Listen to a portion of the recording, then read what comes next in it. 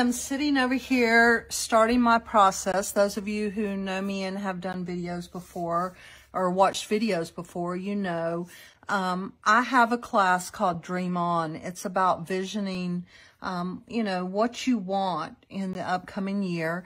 And I'll put the link in the comments. However, the way I start that process is I sit with cards, oracle cards usually, and you know, try to understand what I want to bring into the new year.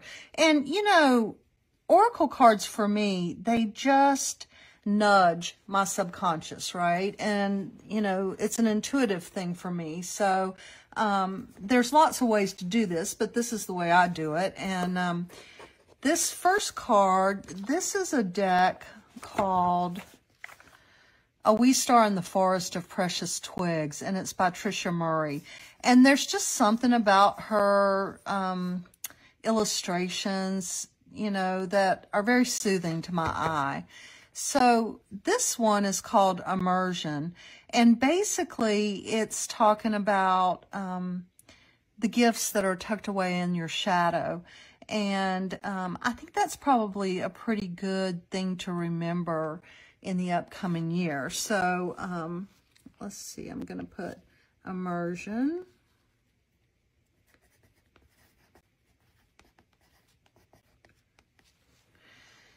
And then the next card I pulled is it's the Gentle Creatures Wisdom deck, and the artwork is by Dan May. And, you know, it just calls to me.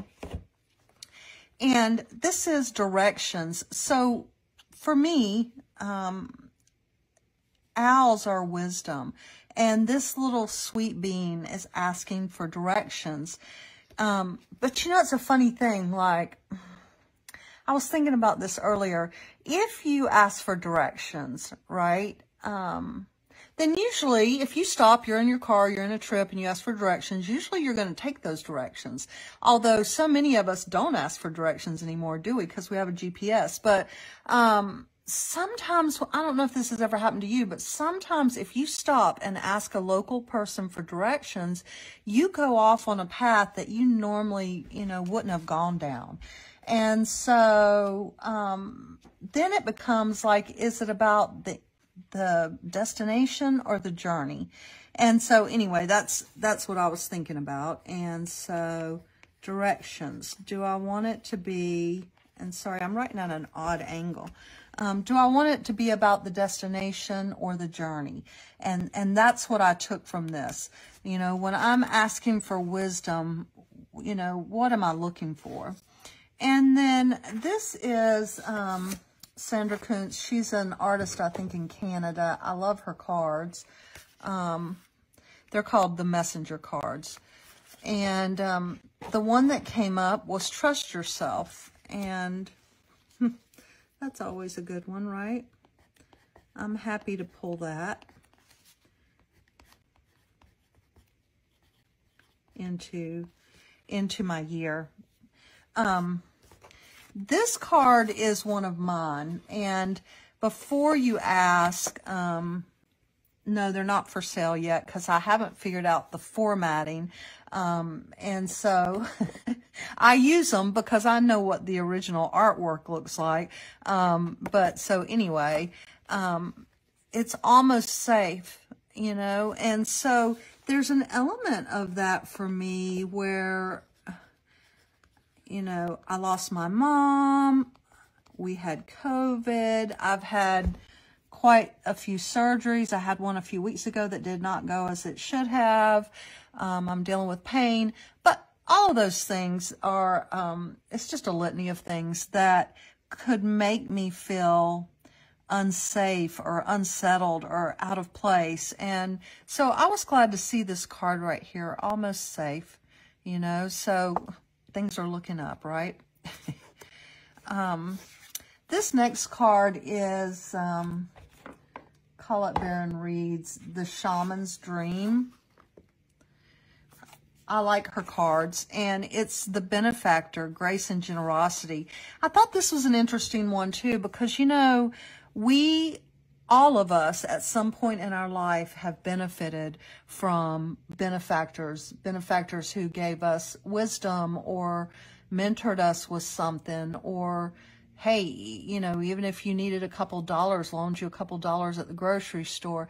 And then also the flip side of that is we have been benefactors in our lives to other people.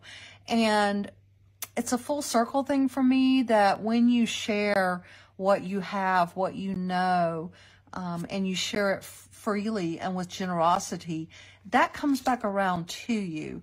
And so it was just a really good reminder for me of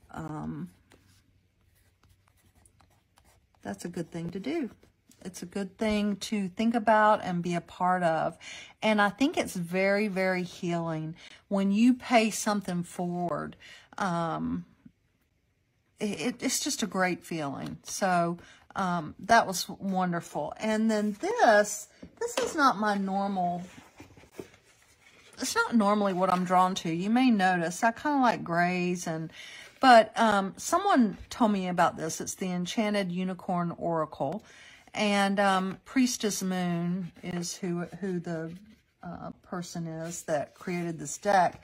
And there is something about this deck, right? So what came up was the Awakening, and it's unicorn magic. So basically it was like a celebration is needed to jumpstart. You've been in a place where you were just kind of cautious with your heart, and it's time to like call up your loved ones and your family members and light up some candles and twinkly fairy lights and have a celebration. So you know what? I'm going to take that advice.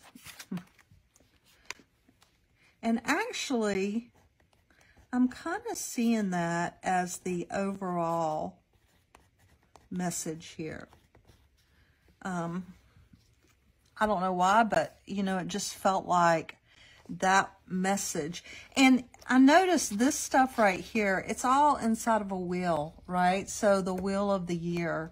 And I always love when that happens, you know, when you pick a page or whatever and it all starts to make sense together. So, yeah, what I want to pull in, what I'm needing to pull in, my subconscious, my intuition, the cards are telling me that it's more of a give and take with people this year for me. Last year, it was all about going within, trusting yourself, wisdom with yourself. This year feels like a give and take. You know, it's a circle. Like you can't just always be the hermit. You have to step out, step back in. And so I'll be looking at all of this and seeing where we are. And then once I've kind of digested this, I'll create a piece of artwork to support this vision for myself. And like I said, there's a whole process over at Artist Magic online. And you know, if you're interested, check it out. If not, try sitting down this way and looking at your year ahead.